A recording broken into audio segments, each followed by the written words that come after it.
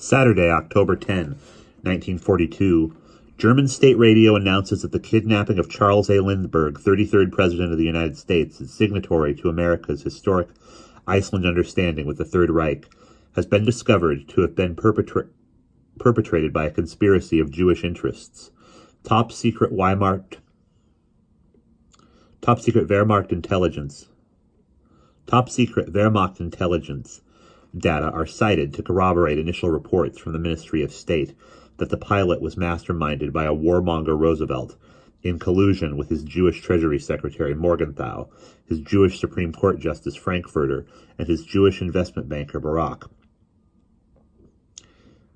And that it is being financed by the international Jewish users Warburg and Rothschild, and carried out under the command of Roosevelt's mongrel henchman, the half-Jew gangster LaGuardia, mayor of Jewish New York City, along with the powerful Jewish governor of New York State, the financier Lehman, in order to return Roosevelt to the White House and launch an all-out Jewish war against the non-Jewish world.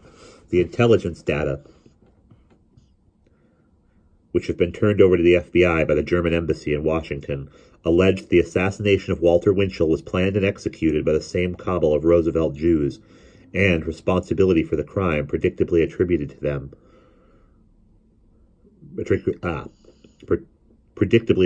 by them to Americans of German descent,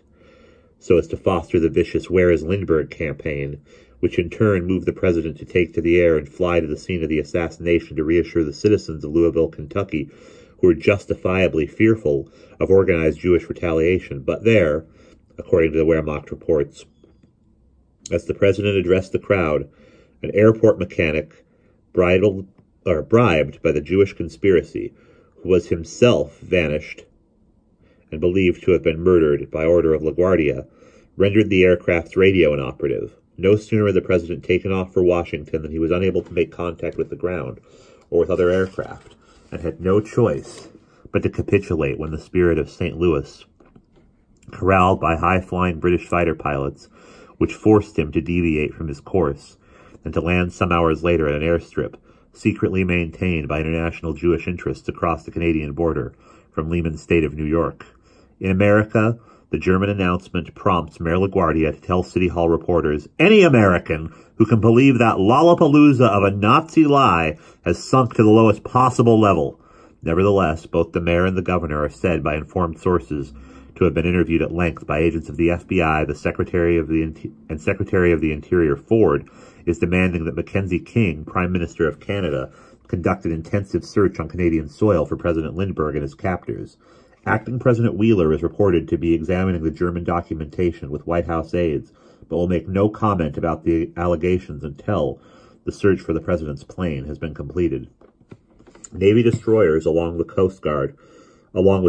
PT boats, are now looking for signs of an air crash as far north as Cape May, New Jersey, and as far south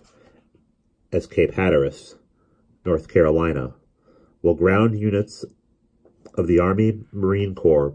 and National Guard continue to search in 20 states for clues to the missing plane's whereabouts. The National Guard units enforcing the nationwide curfew report no incidents of violence prompted by the president's disappearance. Under martial law, America remains calm, though the Grand Wizard of the Ku Klux Klan and the leader of the American Nazi Party have jointly called upon the acting president to implement extreme measures to protect America from a Jewish coup d'etat. Meanwhile, a committee of American Jewish clergymen, led by Rabbi Stephen Wise of New York, telegrams the First Lady, expressing their deepest sympathy in her family's hour of need. Rabbi Lionel Bengelsdorf is seen entering the White House in the early evening, reportedly there at Mrs. Lindbergh's request to offer spiritual guidance to the family during what is now the third day of their vigil. The White House invitation to Rabbi Bengelsdorf is widely interpreted to indicate the First Lady's refusal to accept that Jewish interests have anything to do with her husband's disappearance. And we'll pause there.